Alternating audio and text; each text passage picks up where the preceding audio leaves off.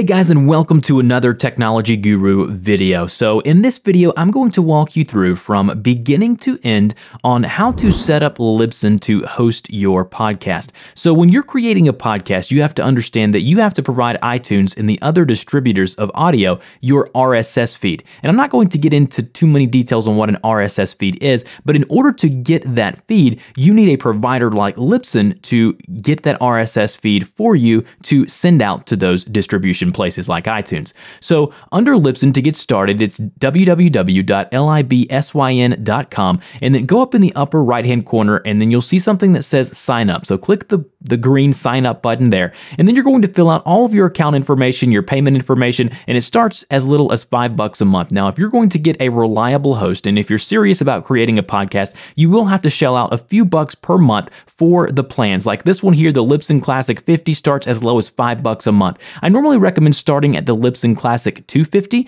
because you're going to have plenty of space on the plan to upload weekly for your show, which is probably what you're going to do to stay consistent, and you'll also have some really good stats within the Libsyn dashboard. So select the plan you want, and then once you do that, go ahead and go down here and agree with the terms and service and click sign up. Now, once you've signed up for a Libsyn plan, you created your first show, you're going to see it in the tab up here in the upper left-hand corner of the screen. You're going to see the show name. Now, what you're going to want to understand is what all of this stuff means here. You're going to be taken directly to your dashboard. So on your dashboard, you're going to be able to access a bunch of different things. But when you're starting out your show and setting up your hosting plan, you need to do a bunch of different things first before even thinking about uploading any audio. So the first thing you want to do is go to your Destinations tab, which is going to be right here. Click the Destinations tab. Once under the Destinations tab, I want you to take note of a couple specific areas. Right here under Quick Links, you're going to see something that says Libsyn Classic Feed. Under this right here, this is going to be the feed that you're going to send out to iTunes, to Stitcher, to Google Play. Wherever you're wanting your podcast distributed, you're going to need to provide them with this Libsyn Classic feed. So make sure you take note of that. So underneath here, under All Destinations, where you see Libsyn Classic Feed, go to where you see Edit. It's the little pencil icon right here. Click on Edit. And then once we're there, we're going to want to fill out all of this information. So you're going to see your feed extension right here. You are then going to see iTunes categories. Make sure you select 3 of them, not just 1 or 2. The more of those you can have, the better. So you definitely want to utilize all 3 of the iTunes categories. Then under iTunes Store Basics, you're going to want to enter a subtitle. You're going to want to enter in a summary. So what is your show about? And then under author here, you can type in either your name or email address. You probably want to put your name here. So for this, you want to put whatever your name is, the host of the show. And then under the improve iTunes searchability and visibility, leave it there to your language. And then if your show is explicit, you definitely want to select that. Or if it's clean, or if you haven't set it yet, you can click this one here. But definitely choose the appropriate one for your show. Under here, you're going to see keywords. If you're watching this video at a later date, iTunes is going to remove that. So this option here will probably not be there. But go ahead and enter in as many keywords that's in relation to your show as possible. And then under iTunes contact information, go ahead and enter in your name and then your email address for them to contact you for this show. Now, right here, you're going to see something that says episode item settings. Leave that right there unchecked, and then click the arrow here under advanced options. And I'm going to tell you briefly about what this is. Under episode post limit, this is the only one that I'm going to go over. I use mine, change mine to 0 because I want them to distribute and show all of my episodes, not just the first 50 or the most recent 100. So I'll leave that to 0, and that will display all of your episodes. Leave everything else the same, and then go and click the green save button at the bottom of the screen. You will then see a notification telling you that your feed's successfully saved, and here's your feed's address. So this is going to be your Libsyn Classic address that we spoke of earlier. Now, the next thing I want you to do is go up to the gear icons under Settings, and then go to Edit Show Settings. So right here, basically you're going to see a lot of the same fields here to fill out. You're going to have your show title, very important here. You're going to have a show description, again, very important there. Website address, you definitely want to have a website to link back to within iTunes. Under tags and keywords, again, iTunes and places like that are search engines basically when talking about podcasts. When people are searching for specific topics, you definitely want to include that here. It'll improve the SEO of your podcast. Under public contact email, enter in your email address here. The default show feed, make sure you have this one selected here, Libsyn Classic Classic feed. You do not want to use any other feed like a website feed or anything like that, because if your show grows, then you want to have the reliability of a host instead of a website where it may go down and you're going to lose listeners. So under iTunes Store web address, basically go to iTunes, go to where you see share link underneath your show, and this will be done after your show is published, obviously, so don't really worry about that now. Enter in any copyright information that you want here, and then underneath the artwork, you can upload your artwork by going to the green Upload New tab here, or if you want to remove it, you can remove that and then upload some new artwork if you're updating your artwork. And then again, you need to remember, for best results, you need to upload a square image, JPEG or PNG file. It needs to be high res, 1400 by 1400 pixels was the best, but here recently iTunes updated that to show that 3000 by 3000 pixels is going to be best for like people who are watching or listening to your show on an Apple TV or big screen TVs, whatever it may be. So for best results, try the 3000 by 3000 pixels, but if you do 1400 by 1400, you should be fine. Now this here that it shows enable sync with an external feed, make sure that is unchecked, because again, you want to use the Libsyn Classic feed to distribute your audio. And then click the green save button there once again, and now you are good to go. You're ready to begin uploading your audio. But let me show you a few other things before we jump into that.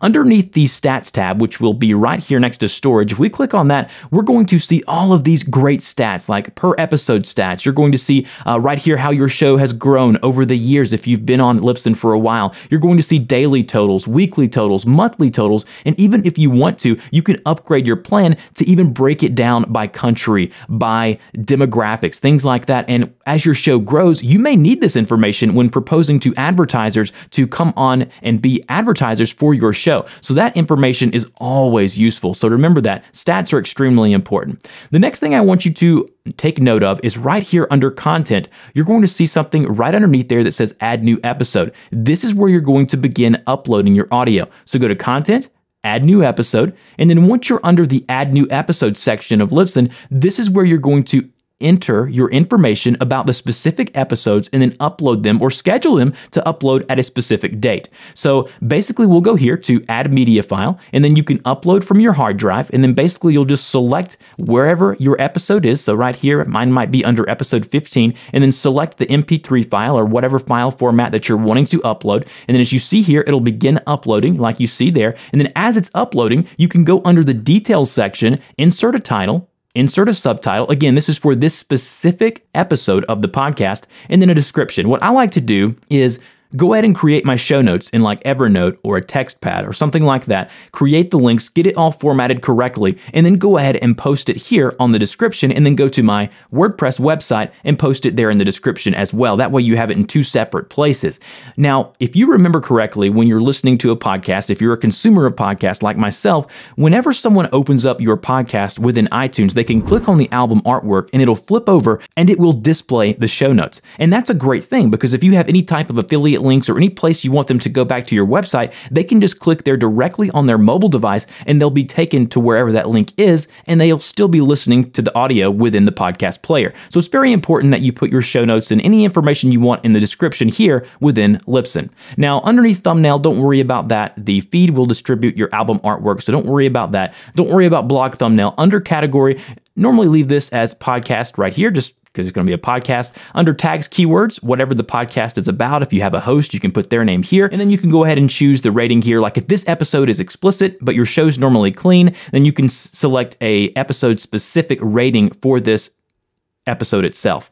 Now I'm going to go ahead and go to not set there. You can update your ID3 tags, but you should be tagging your audio well before you get to this point, before you even upload it. So don't worry about that there. But if we go down to the bottom of this page, I want to make sure you understand all of this is correct. Also make sure it says that your RSS feed is validated successfully. You'll see a green box here. And then if you tweaked it a little bit, fixed it, whatever the error was, you can rescan just to make sure that it is working. And then you can go down here and click the green publish button. And my friends, your audio is now out there to send to the places. Now, if you want to schedule your audio, you can go right here to scheduled for release, or you can look right here at previously published. So once you've published an audio file, you can go to content, previously published. All of your episodes will be listed here, and then you can go here and edit. So if we want to click on the little pencil icon, we can edit the title, the subtitle, the links, the description, whatever we want to edit, and then we'll go back and I'll show you exactly what's here. You can even go here and get the links again. So if you need the permalink to provide for your player within your blog or website, whatever, you can go up here and get your direct download URL or your permalink, whatever you may need. And you can even get the enclosure and embed tag right here to put the Libsyn player on your blog post. So if you're posting a blog post on WordPress